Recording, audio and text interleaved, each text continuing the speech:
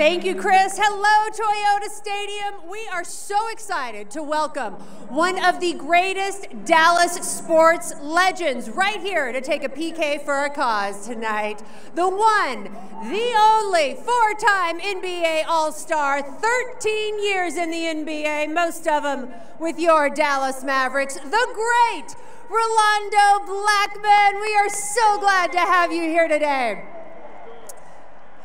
Rolando actually grew up in Panama, grew up playing soccer, got a little tall for the sport. You ready to take a PK on behalf of the Dallas Mavericks Foundation tonight? I'm just so happy to be here. It's a fantastic opportunity to be a part of the Dallas FC Dallas crowd and really having fun here, being able to be a part of it too.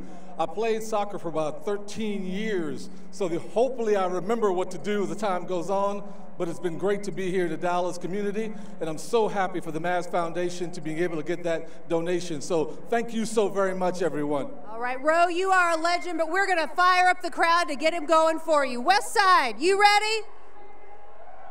Hall of Fame, you ready? East Side, let's hear you. Let's give it up for the one and only Rolando Blackman.